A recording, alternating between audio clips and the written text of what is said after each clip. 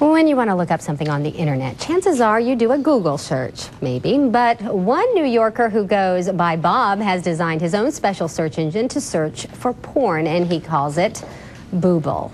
The problem is Google isn't happy with Bob, and it sent him a letter accusing him of tarnishing the Google name by associating it with pornography. But Bob says that the distinction is obvious even between the two sites' differing logos. He says he doesn't think people would, quote, mistake the O's in Google with the boobs in Booble. Nice job, Rudi. I just see my career just tanking down right now with every story that I read. That, Janet Jackson, We nipples. just can't seem to get serious tonight, huh? Yes, we'll try now.